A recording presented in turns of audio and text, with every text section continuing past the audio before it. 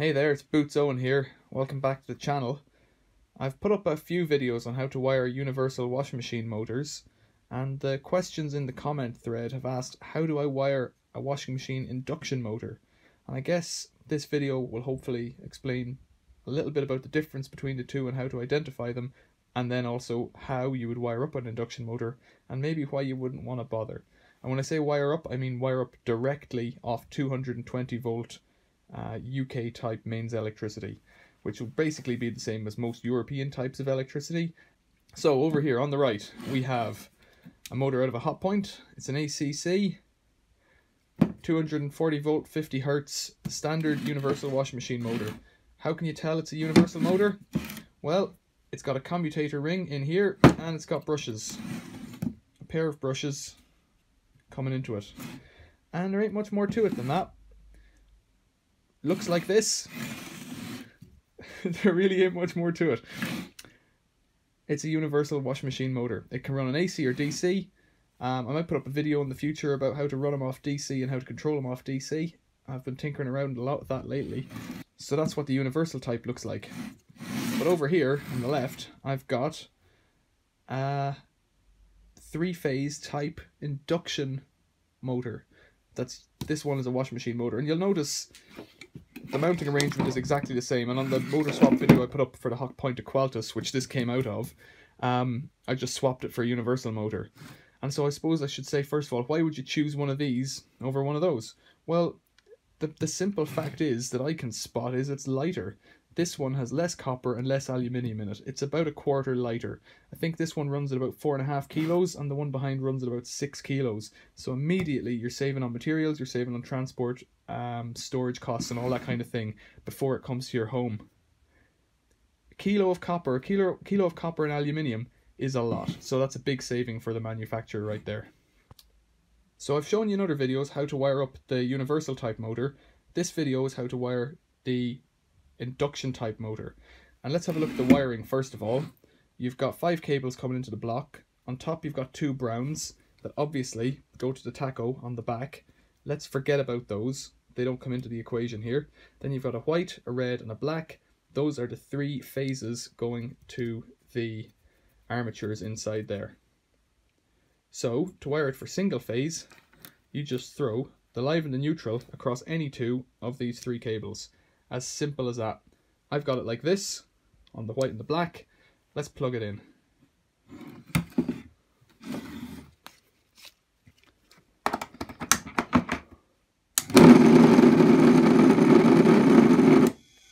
So plug it in, it bounces all over the place. Why does it bounce everywhere? What a nightmare. I just plug it out for safety. Get that plug out of the way. So why does it bounce about so much? Well, if you've got single phase electricity, you've got a simple sine wave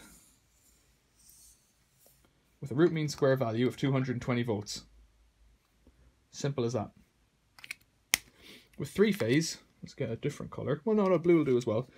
You've got, we need some more space here on the bench.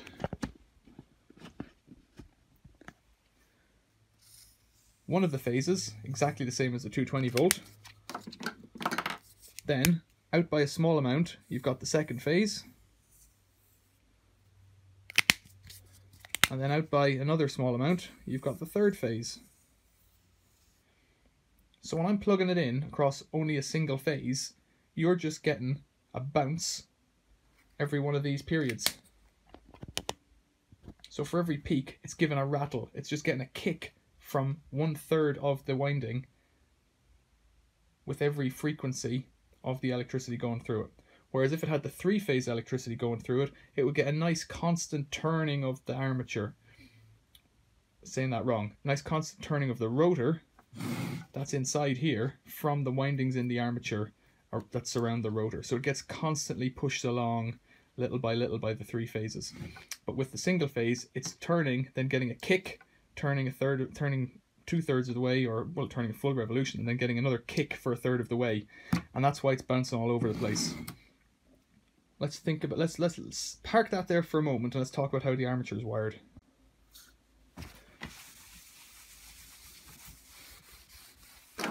Lovely dry wipe.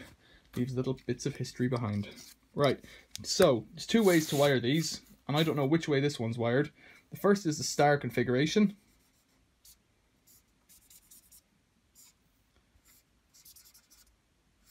Star looks like that.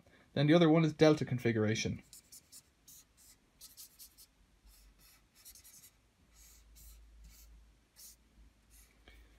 Now let's get a better look at that.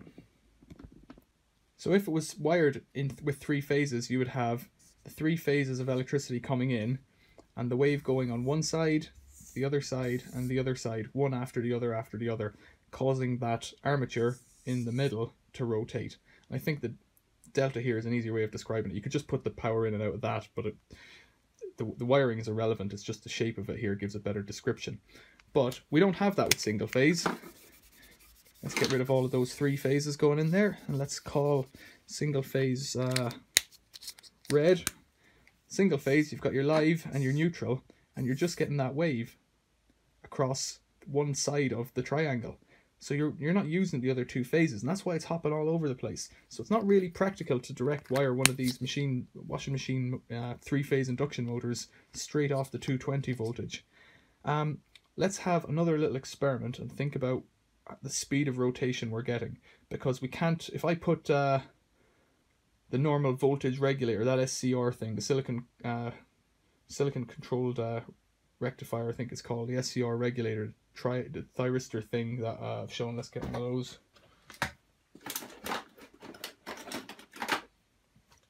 Looks a bit like this. I've shown it in other videos. If I put one of the power in through one of those, it won't make a blind bit of difference to the speed that that motor goes around, because this one doesn't worry about the voltage. It only worries about the frequency of the wave that's going through it, and I'll illustrate that point maybe in a minute as well. So let's get this thing into a vise and think about the speed it's going at. So let's plug that in there, leave it switched off for the moment. Over here, with the vise handle in the way, which isn't particularly helpful, I've got the motor mounted in a big heavy vise, and that'll stop it vibrating. And on the end of the armature, or of the rotor shaft here even, rotor is what it is, I've got a little piece of reflective tape that works with a digital tachometer like this. So if I switch that on, it'll make some noise and I'll take a reading.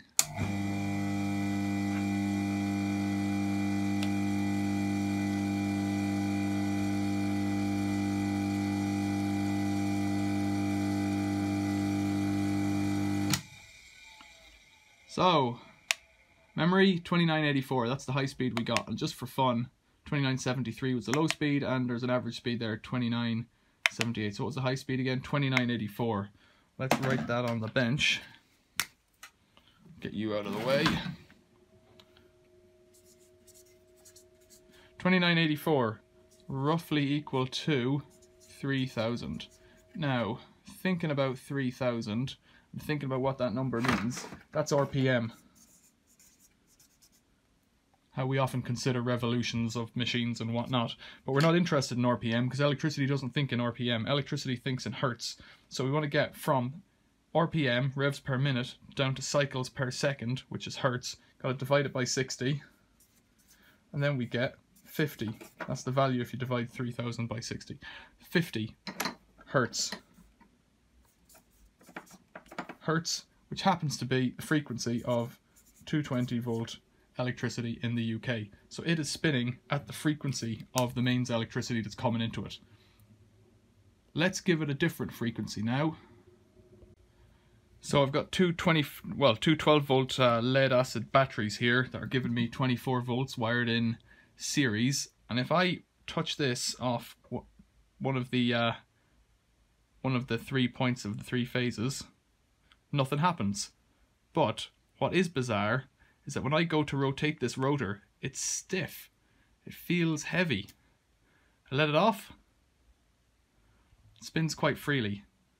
But once I put the power on, it just gets stuck. Now I can overcome it, but it gets stuck. And if I was to put another battery on and another battery, it would become more and more difficult to turn. And that's because we're putting the power through one of the windings, but it's not oscillating. It's not, the frequency isn't, it has a frequency of 0, or a frequency of, yes, I guess 0, because it's just stuck. It's not cycling, so the motor isn't inclined to turn, but the power is there, so it just locks up the motor, which is kind of a bizarre phenomenon, but it illustrates that point about the 50 hertz I was telling you about there earlier on. So Boots Owen, I can hear you ask, that video didn't help me at all. All it did was say that I couldn't do this, which I know I can because I know the washing machine does it. Well, yes, inside in the back of the washing machine there's a little circuit board, and the little circuit board will turn, as far as I know, your 220 volt mains back into some kind of a DC electric, and then take that DC and split it up into 3 phases and create an artificial 3-phase electricity from the mains voltage for this little motor. You could do that. You could create a circuit board, but you can't just go out and do it nice and easy. You can, however, go out and buy a VFD, couple of £100 well spent for any 3-phase motor, but if you were going to go out and buy a VFD and spend that kind of money on it, you'd be as well to get a real motor and not some poxy little miniature washing machine motor that you found on the scrap heap or in an old washing machine. So in my opinion, there's about £1 or 2 of copper in there, pound in money, UK sterling. It's better to scrap this, get one of those that you can use with one of these little power controllers. Far better. That's just my 2 penneth on it. So like I say, they're lighter, makes sense for the washing machine companies to use them, but doesn't make sense for the home hobbyists to use them really at this stage. Maybe things will change, maybe VFDs will come down. I know AVE's made a video recently about kind of the cheap end of the market, but then he goes back and uses the dear end of the market for the other kind of, you know, for real tools, I suppose. I know that, what's that man's name? Photonic Induction has tried with one of these. He's knackered some of his tools trying to get them to work and just become obsessed with crushing them. So, you know, I just can't see them being any good at the moment, but maybe that day will change. For now, universal washing machine motors, identifiable by the commutator ring and the brushes, kind of old-timey and heavy, but hey, they're easier for me to work with, easier for you to work with, and they're still in every bloody washing machine that you come across, by and large, apart from a few Hotpoints maybe, or some other ones here and there. But yeah, maybe this has been helpful, maybe you've learned a thing or two. Hope you have. Thanks for watching.